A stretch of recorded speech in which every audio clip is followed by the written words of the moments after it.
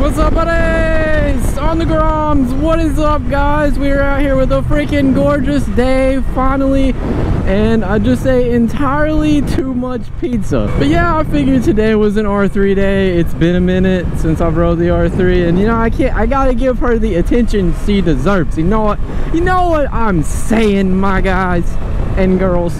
The poor R3 was covered in spider webs and all that fun stuff, and oh, hello guys, freaking squad over there.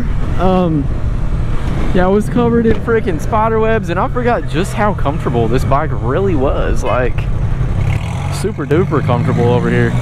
Holy exhaust leak from hell, Mr. Accord. So, funny, good, kind of bad. It's in the middle of a good and a bad story, okay? So, basically, the road that I have to take that goes towards my house, when we first moved in, this road was freaking perfect, okay? Like, it was probably the best freaking road I'd ever been on in the city that I live in, because the roads out here are haggard. Nice IS, Playboy, with your fake wheels. Oh my gosh, shots fired. No offense if you have fake wheels. I mean, come on. Every build has its own, right? Anyway, back to what I was saying. So this road was super nice. And then like a year and a half, 2 years later, like all of a sudden they were all like, we gotta put new pipelines in under the road. So they completely destroyed the road that I have to take to get to my house, okay?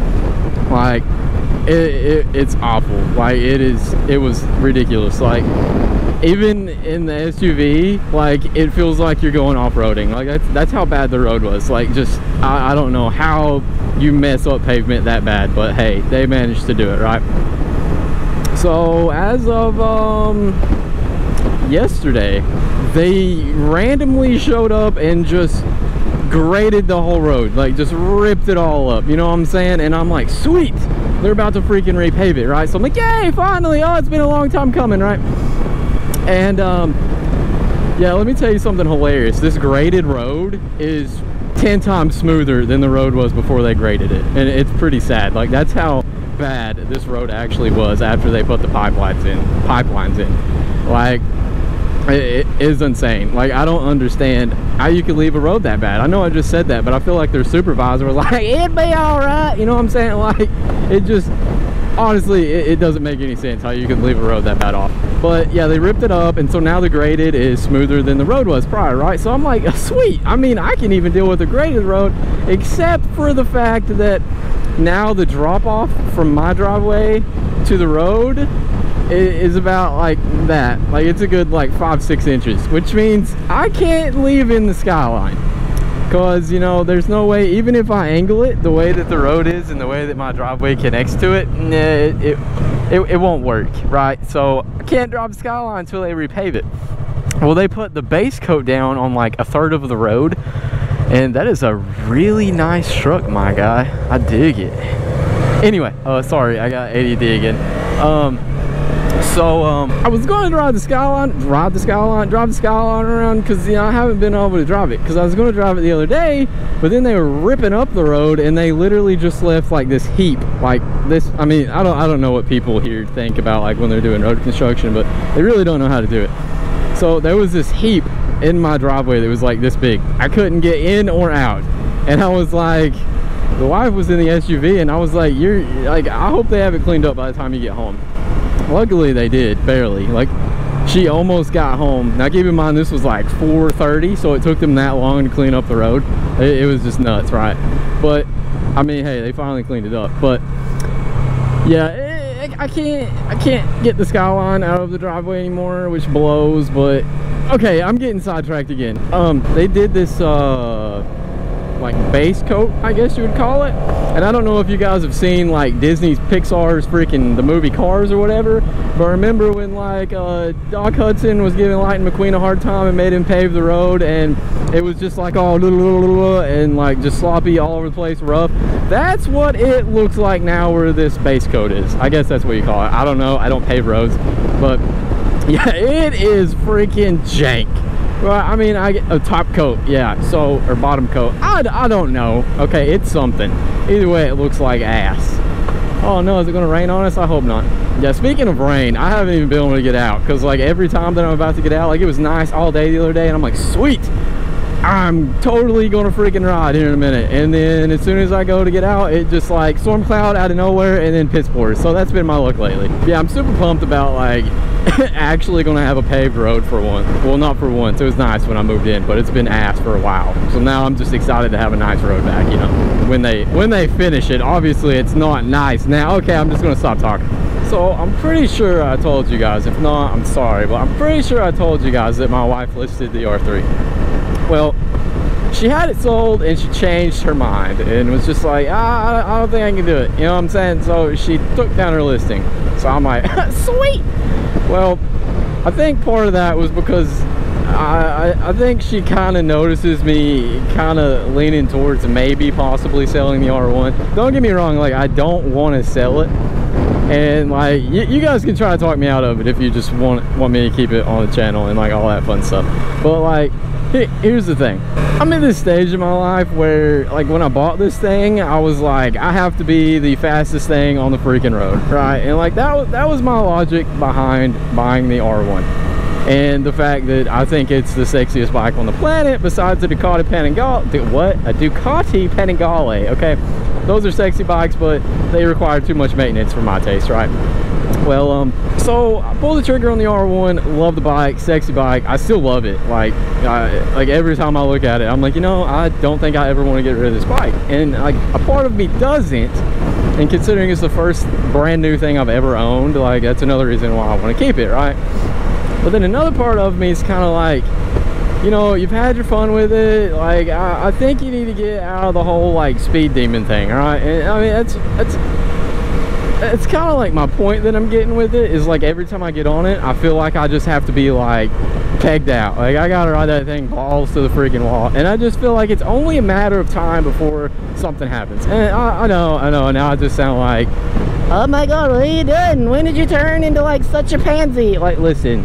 Hear me out. Like, I wonder where this road goes. I've never been on it. Oh, nope, it says dead end. Okay, we're not going on that road. All right, it says no outlet, whatever. I'm not trying to like sound like that. I'm basically just trying to be like, I want something fun that I can enjoy, that can take curves, because I mean, let's be honest, like you guys who have seen a lot of my videos, most of the back roads that I ride on, they're either really tight corners, and like the Dragon for example, it's really nice, but let's be honest, like can I actually use the R1 to its full potential up there? Yeah, if I was like a pro rider or like, you know, like something like that, and I'm not by any means. I just like to have fun, you know what I mean? Like I'm not that good of a rider. I'm a good rider, I'm confident in everything, but I'm not on that level to use the R1 to a full potential on a tight course like that, right?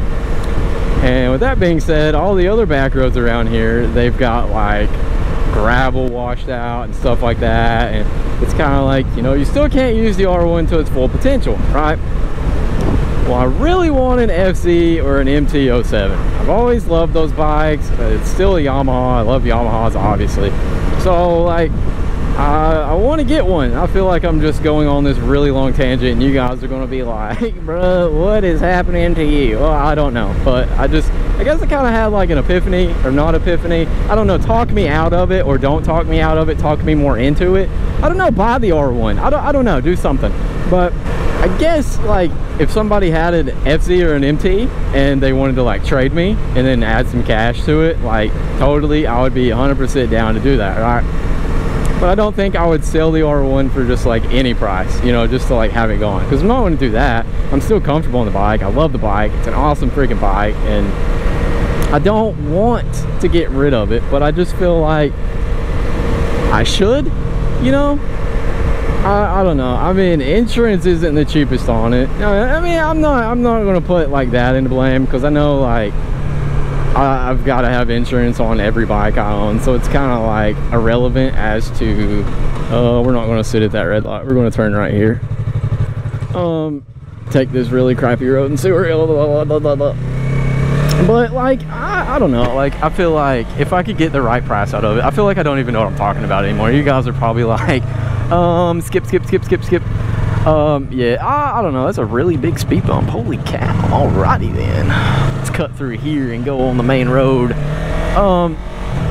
But yeah, I'm at that stage where I just don't know if I want to keep it or if I want to ride it. So drop your opinions below.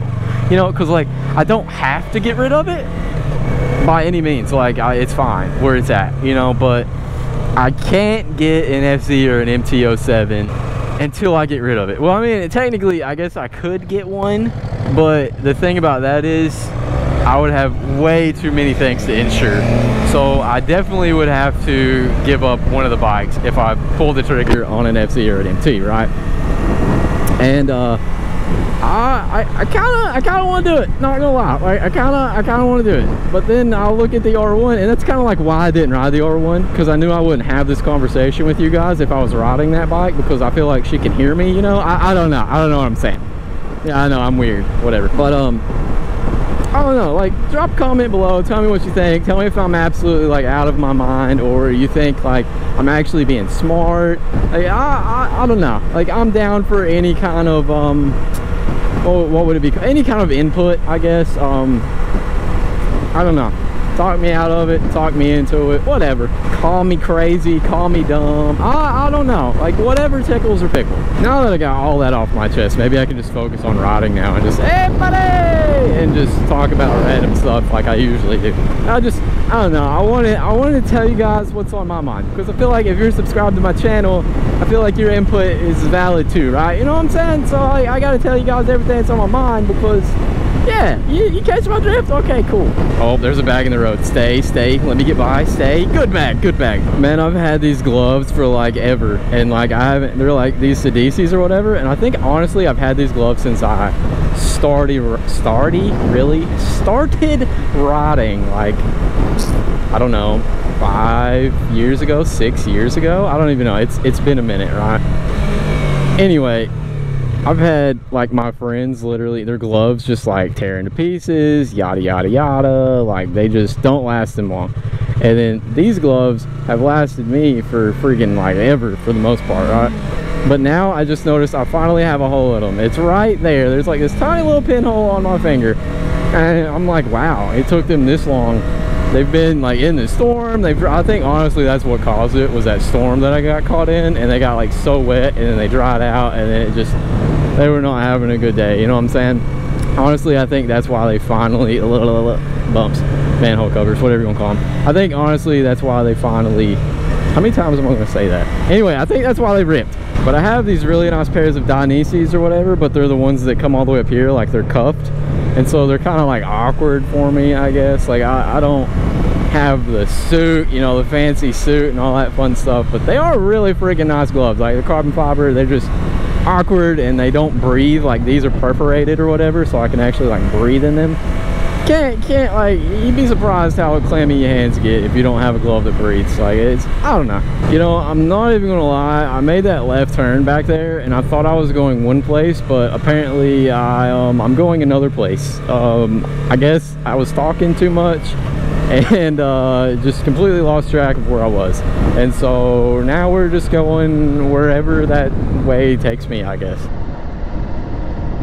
Homeboy had a freaking staff. Like, holy freaking, Gandalf shaved his beard and lost his robe. You know, fun fact, when I pulled this thing out of the garage, I was like, oh crap, go figure it would need gas, right? Because it was down to like 2 bars. And then as soon as I like started riding, it went back up to 3 bars. And I was like, well, freaking Dale, yeah, brother, I don't have to stop and get gas now. I can just keep riding until it goes down to 2 bars or 1 bar or like whatever. So honestly, I don't even think we're gonna have to get gas today. I think we're just gonna be able to ride and then go back to the house. And then next time we get it out, then I'll put gas in it. I just felt like sharing that with you guys. What? I just thought like sharing that with you guys, because why not? Ooh, old Z car. Nice. Up weeds. Oh my gosh. Ooh, I ain't trying to get smacked by that. I'm just kidding. It wouldn't hurt that bad. I kind of exaggerated a little bit, you know. We're on the R3. It wasn't like we're doing 70 miles an hour around that corner, by God, you know what I'm saying? We were just creeping. I just felt like exaggerating a little bit for you guys. But they really should cut those weeds down. Oh, and guys, we are making our way to 400 subscribers. I think we got like 360 now, which is super freaking exciting. Like, I'm like, oh yeah, we're moving on up, you know what I'm saying? It's exciting, guys. Thank you all for subscribing. Be sure to share my videos with your friends and tell them to subscribe too. Shameless plug there. Oh man, dude's jigsaw broke down, man. Should have bought you a Yamaha. You wouldn't have had that problem. Hey, it's Jack. Hi, Jack. How's it going? Fancy meeting you here. Oh, get it. Get it. Passat. I mean, Passat. Wow, there was a center console laying on the ground right there. Like, explain to me how that comes out of your car. Like, I mean, maybe, I don't know. I was going to say, you know, maybe they went to a junkyard or something and then needed one for their car and it blew out of the bed of their truck. But then I'm like, you know, I think you would probably strapped it down or so. I don't know. It's just weird to see a console, like the whole center console laying on the side of the road. That's out there. But all right. I guess, you know, you never know what you're going to see around here. Gotta slow down or I'm going to get splashed with the water. You guys ready for this? You guys ready? Vroom, vroom. Oh, I'm just kidding. I'm making a fool out of myself. God, Mommy's probably laughing like he just ramped up his little R3. Calm down, guy. I'm not being serious right now. No, I'm not gonna lie. It seems we have made a miscalculation on where I'm going. So we are about to just turn around right here and go the other way because I don't know where I'm going. And it seems like we are just gonna ride on the sidewalk because why not?